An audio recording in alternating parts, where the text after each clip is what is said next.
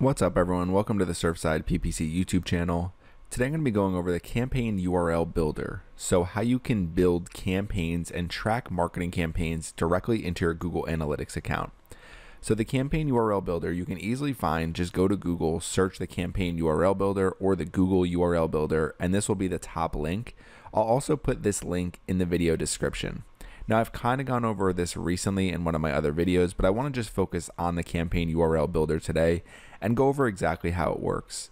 So when you have an analytics account, so your Google Analytics account for your website, you're able to track everything that's happening on your website. So you can track where your traffic is coming from, you can see the goals that are happening on your website and set up different conversions, and you can really understand everything that's happening on your website and use it to make decisions to increase your overall website traffic and drive more conversions for your business. Now, one of the things you might want to do is look at acquisition and see where your traffic is coming from. And specifically, you might want to look at individual campaigns. So if you come here to your Google Analytics account and you can see I'm in acquisition, and I come down here, you click on acquisition and the drop down is going to come. You're going to see campaigns, and we're going to click on that and you're going to see all campaigns right here.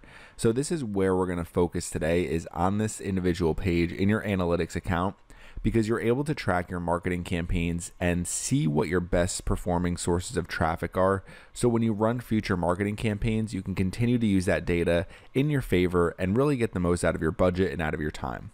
So the best way to do this is with the campaign URL builder. So with the URL builder, what you can do is you come in here, you enter a website URL, a campaign source, a campaign medium, a campaign name. You can use a campaign term here. So that's going to allow you to, you can see here, identify the paid keywords, but really you can understand the type of targeting that you're using and which targeting is performing the best for your business. You can also use campaign content. So if you're running multiple advertisements, or if you have a couple different ways that you're driving traffic back to your page, you can adjust campaign content as well. So to give you a quick example of all of these different things, we're going to come back over to analytics and you're going to see I have a search campaign here. So I have some data from my search campaign. If I click on the search campaign, it's going to automatically pull in source and medium. So you're going to see the source is Google and the medium is CPC. So if we come back over here to the campaign URL builder, so our campaign name was Farmhouse Goals Search Campaign. So the campaign that we actually clicked on, and then you're going to see source and medium are Google and CPC. So that's going to be the same source and medium here. So just some example data. So if you're running traffic from multiple sources with different mediums, whether it's cost per click, whether it's social traffic, you're able to track all of that separately using the URL builder. Now, all of this data comes in automatically because I have my Google Ads account linked to my Google Analytics account and I have auto tagging enabled. So all of this is automatically being tracked into my account. Now, if I come over here to secondary dimension, one thing we can do is we're going to type in keyword. So you're going to see advertising and keyword. So if we click right there, so now we can see here the source and medium of our traffic and the different keywords that actually drove traffic back to our website. So these are the keywords that I'm targeting in my Google Ads account.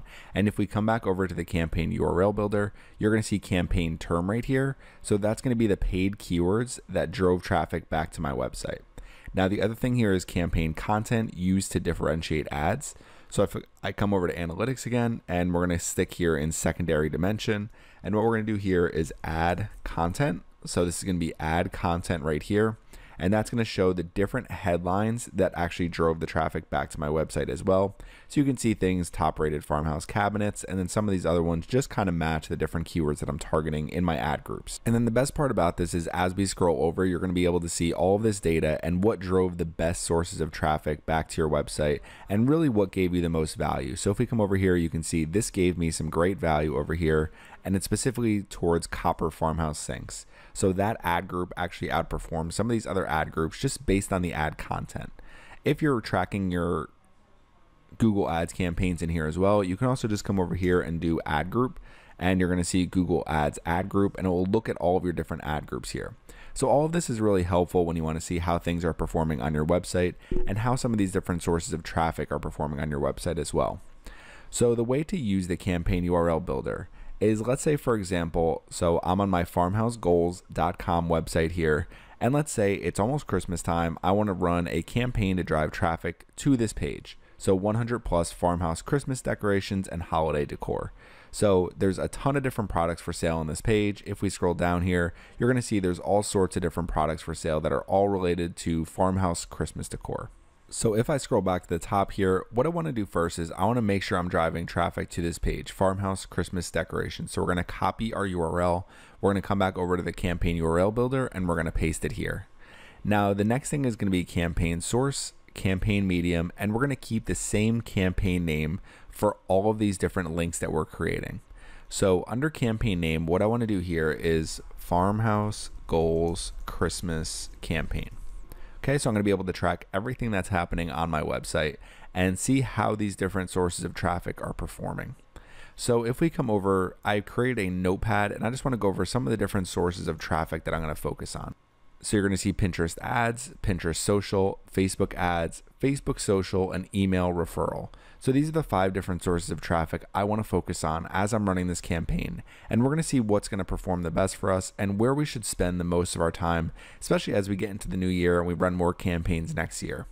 So the first one is going to be Pinterest ads. So I can open my Pinterest ads account here and you can see I can set up an ad group. I can set up all my targeting. So scroll down, maybe I want to enter some different keywords like farmhouse Christmas decor, all of these different things. And then as I keep scrolling down here, you're going to see tracking URLs here. So you're going to see event type clicks. So I'm able to set a tracking URL here as people click on my Pinterest ads. So we're going to come over to our campaign URL builder again, and under campaign source, what I'm going to do is Pinterest. Under campaign medium, I'm going to be doing CPC for cost per click. And then campaign term, what I can do is something like farmhouse Christmas keywords. And you can name these however you really want to name them. So I don't have to put the hyphens there, but I'm just going to put the hyphens there for this example. So campaign term is going to be farmhouse Christmas keywords. And then campaign content, what I can do is just pin 1. So the first pin that I'm going to be advertising, this is how I want to set it up. So we're going to scroll down here and you're going to see it's going to create a URL here. So it's going to have farmhouse goals, farmhouse Christmas decorations, and then you're going to see UTM source, Pinterest, UTM medium, CPC, UTM campaign. You're going to see farmhouse goals, Christmas campaign, and then you're going to see term and content. So we're going to copy this URL here. And what you would do is you would come over to Pinterest ads and you would paste this tracking URL right there. And then as you come into the place where you're keeping track of all your links, you can do this in a Word document. You can do it in Microsoft Excel, anywhere you want to track your URLs, wherever you're most comfortable doing it. I'm just doing it in this for an example for this video. So we have Pinterest ads here. So I'd come down here and I'd copy and paste this URL. So now I can keep using this URL and I can always update it. So you can see UTM content here. If I adjust my advertisement, if I adjust my targeting, I can always copy this URL and just change those things right there. So if you come over here to UTM term, I can just get rid of farmhouse Christmas keywords and put something like retargeting or interests and try to target people that way. You can also always come over to the campaign URL builder, come up here and just adjust any of these things here. So if I do retargeting, it's going to automatically change the URL down here at the bottom. So if we come down, you're going to see UTM term retargeting. So I can copy this URL, come back over to Notepad, and if we come over here and scroll down, we can click that one there as well. So if I'm running multiple campaigns, we're going to be able to see what's going to perform the best, and we can actually test different targeting against each other. Now next is going to be Pinterest social. So let's just say I come to my Pinterest account and I'm creating a new pin here. So I come here, create a new pin. So I want to upload my pin. And one of the things I want to do is add a destination link. So what I can do is, again, come over to the campaign URL builder and I can keep the same website URL, keep the same source, and under medium, what I'm going to do is social. So we're going to do Pinterest social. So I know that I'm driving it directly from my social traffic and I'm not actually going to be promoting this pin. So we're going to keep the same campaign name, campaign term. So there's not going to be any paid keywords here. So what I can do here is just do organic. So then I know that it's organic traffic that I'm getting from my Pinterest page. And then campaign content, I can, if I'm uploading multiple pins, I can change this for each individual pin and I can see which pins are performing the best for me. So for this, I can do pin 1. Maybe I'll do organic pin 1. Maybe I'm going to create a total of 20 pins and we'll see which one performs the best. And then I'll know which designs, which templates to use in the future. So we'll come down here. We're going to copy this URL, come over to Notepad, and we're going to do the same thing for Pinterest social. Now next is going to be Facebook ads. So let's say I'm creating a Facebook advertising campaign and I want to drive traffic back to my farmhouse Christmas decorations page. So we'd come over here to the campaign URL builder again. We're going to come up to the top, same website URL. Our campaign source is going to change to Facebook. Our campaign medium for the first one will be CPC, and then campaign name will stay exactly the same. Campaign term, so let's just say I'm using a retargeting audience here, so I want to target anybody who's visited my website, visited any of my Christmas pages. I want to target them with my Facebook ads. And then campaign content, what I can do is Facebook ad 1. So just something simple like that. You can make sure you're keeping track of everything that you're doing as you're setting up your advertising campaigns and as you're driving social traffic. So we'll come over here, we'll copy URL, and we're going to do the same thing here in Notepad, Facebook ads, copy and paste it right here. So now we're going to come over again to our campaign URL builder. Same thing, Facebook. The next one is going to be social. So we're just going to change this here. Facebook will stay the same, website URL, campaign name stay the same. Campaign term, so we could do the same thing again here, organic. So I know that it's just social organic traffic. I'm not paying for any of this traffic. And then campaign content, let's just say I'm putting out a Facebook post. One thing I could do is just use the date. So let's say the post that I'm doing is on 10/15/2019. Then I know which post is actually driving that traffic. So you can adjust this. If I'm going to do one on the 15th, maybe I do one on the 20th. You can always continue to change these over time. And I can also do something like 10/2019, and I can do video. So if I'm doing a video one day, maybe another day I'm doing a slideshow, maybe another day I'm doing a carousel. So you can adjust all of these as you're setting up your Facebook posts or any of your social posts. You can do the same thing for Twitter as well, or if you're sending out LinkedIn social posts, any of these different ideas, you can adjust these with campaign content and term. There's no real rule for what you're going to put here. You just want to make sure you have things that you can remember so you can go back and look at the data and understand it. So we'll just keep this as 10/20/2019, and we'll just keep it just like that, and we'll copy URL. And again, we're going to come back over to our Notepad. We're down to Facebook social now here. Okay, so now the last thing that we want to do is enter an email referral one. So we'll come down here a little bit, and let's just say we're just going to send out a message to our newsletter. So we're going to come back over again to the campaign URL builder, come to the top, campaign source. So you can see there's things here, newsletter, Google. So campaign source here, what I'm going to do is newsletter. Campaign medium, what I'll do is email. We're going to keep our campaign name the same. Campaign term, I'm just going to change campaign term to email as well. And then campaign content, we could do the same thing. We'll just use a date. So we'll just keep this date the same. And I can adjust this as well. If I do email, I can change it so I understand the different types of content that are driving traffic back to my website. So we'll come down, scroll to the bottom, copy URL, and we're going to come back to our Notepad again, and we're going to paste this URL. So now we have a bunch of different tracking URLs for when we're sending traffic to this page. So now we understand where traffic is coming from, who we're targeting, the type of ads or pins or posts that we're putting out there, and we're going to be able to see the overall impact of all of those different sources of traffic. And it's going to really help us understand for future campaigns. Okay, so coming back over here to the campaign URL builder, let's just say I start driving traffic to these different pages. So we'll use this one as an example, and we'll say, let's say I send out an email to the people that are part of my email list. I'm going to copy this URL.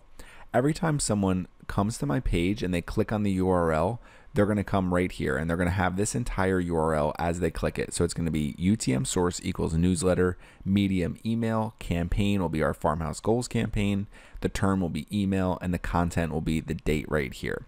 So someone goes right here and they enter this URL, they click on it, and they're going to come to my website. Okay, so they come to my website, you're going to see the tracking URL at the top here. So let's just say they scroll down and they'll click on one of these products here. So they like this wreath right here and they click on learn more.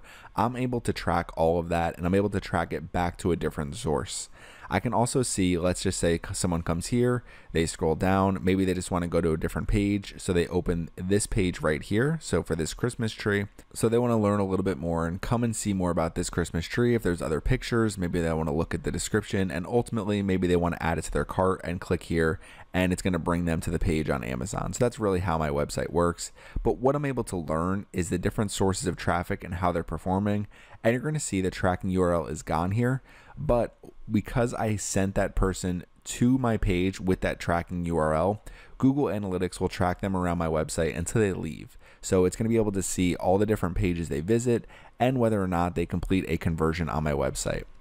Now what we can do is we can come over here to analytics. Let's just say we're driving traffic from all those different sources. We have today's date here, so October 10th, and we have acquisition. We're going to come to campaigns and we're going to click on all campaigns here.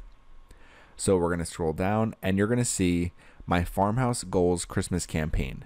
So it's just going to have one user here because I was the one clicking the URL. So it's just showing one user with 7 different sessions. It'll have my bounce rate, my pages per session, average session duration, goal conversion rate, so how many goal completions are here. Now this data might take a little while to come in here properly, especially for goal completions. It's not going to happen completely in an instant because I completed more than 2 goal completions as I went through my website. But what we can do here is under campaign, if we click on the campaign, it's going to open up source and medium. So you're going to see with our source and medium, we're going to come here and make sure we're showing all the rows. Okay, so we have Facebook CPC, Facebook social, newsletter email, Pinterest CPC, Pinterest social. So all the different ways that we are sending traffic to our website. And now what we can do is under secondary dimension, let's type in keyword again. So under advertising and keyword, you're going to see some of the different targeting that we set up. So you're going to see for Pinterest CPC, we had farmhouse Christmas keywords, and we also had a retargeting example. You're going to see Facebook CPC, we have retargeting here. Facebook social, we just have organic. Newsletter email, we just have email. And then Pinterest social, we just have organic as well. Now what we can also do is come here and type in add content so we can see which specific things drove the best traffic to our website. And you're going to see some of these different examples. So Facebook CPC, we had our Facebook ad 1. Facebook social, we had the date. Newsletter email, we had the date and we put email here. Pinterest CPC, we had our pin 1. And then Pinterest social, we had our organic pin 1. So we can continue to track everything that's happening and we're going to be able to see what's driving conversions on our website. So you can see here, now it's showing 4 goal completions and you're going to see 2 are tied back over here to our organic pin 1. So you're able to learn more and more about the different ads that you're creating and what's driving traffic back to your website and what's actually helping you drive conversions on your website. And this is all done with the campaign URL builder. So you can create campaigns here and you can send traffic to your website and then keep track of the different sources of traffic specific to those campaigns. You can see the campaign medium, so whether it's organic, paid traffic, your email list, and then you're gonna be able to see things like the targeting that you're using. So campaign term, this can just be used as targeting, and term in analytics is keyword. So if we come over here, you're gonna see content, and this is gonna be add content. So the other thing here is if we click here, is just gonna be keyword, and that refers to term in the campaign URL builder. So it's a little bit confusing because it's not the same word, but if you just use the term here as you're creating your URLs, and then you come over to analytics, you're going to see keyword right here. And then obviously we have source and medium right here. And then if you ever want to go back, you can always come over here and you can just click on all, and that's going to bring you back to the all campaign screen. So if you're running multiple campaigns, you can always go back and see some of the other campaigns that you're running. So if you have any questions about this, please leave them in the comment section. You can also change your primary dimension up here. But generally what I'll do is I'll click on the campaign that I want to learn more about, and then you're going to be able to see how many people have visited through this campaign, and you're going to be able to see some key data like goal completions, goal conversion rate, average session duration, pages per session, and you're going to be able to learn more about the different sources of traffic. And over the course of a year and several years, you'll learn so much about the different sources of traffic that you'll be able to run the best possible marketing campaigns for your business and for the goals that you're trying to drive. So if you have any questions about the campaign URL builder, please leave them in the comments section. Thanks for watching my video today, and make sure you subscribe to the Surfside PPC YouTube channel.